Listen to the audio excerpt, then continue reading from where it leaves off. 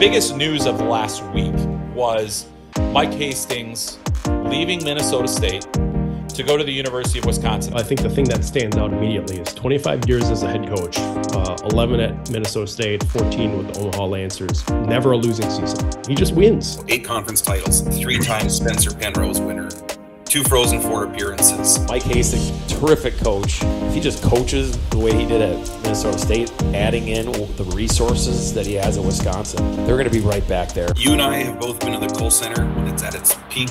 When the students are rocking, the place is full. It's as good as any college hockey setting in the country when it's at its best. Obviously, they're a sleeping giant. This hire sort of is a way of putting the league on notice that we're not messing around here.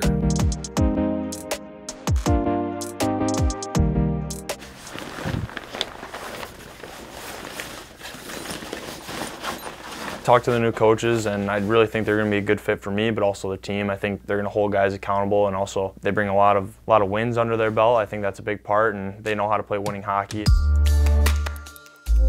Obviously, I just want to get down there, and it'll be fun to meet the team, meet the guys, and new coaches.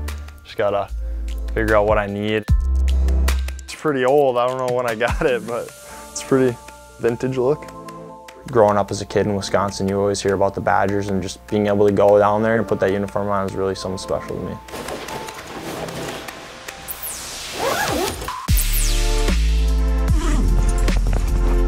Just got back from the combine and had to pack my stuff and get down here, so it's been a whirlwind last few days, but it's nice to get down here, get my bed set up, and just be kind of settling in.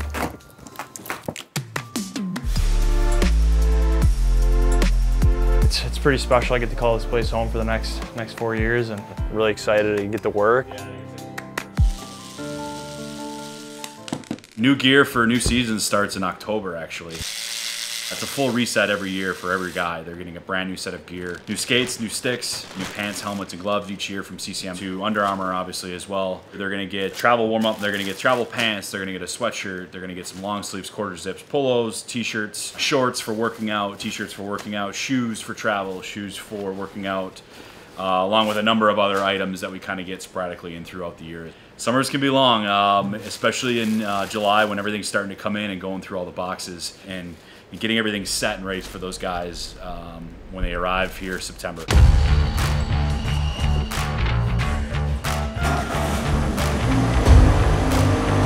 I'll look forward to tomorrow getting here because we get a chance to all get back for the first time as a group. The one thing I've always learned as a coach, and I've tried to go back to, is to put you in a position to succeed. Those guys that maybe haven't had what they thought they should get while you were here, go get it. For those guys that think you've been promised a ton coming in, go earn it. And then rinse and repeat. I look forward to tomorrow. Tomorrow's opportunity. That's what tomorrow is. I will say this, buckle them up. Buckle them up. Out of the way! Don't cheat the skating! Way to hunt that down. Cross and drop. Take it out of cruise. Don't let him off the hook. Like it! Nice! Break out. We're never done! Great job, big man! Turn your wrist over a little bit more. Drive it, drive it, drive it! Good, dive through. Yes! Oh, baby! Keep moving! I like it!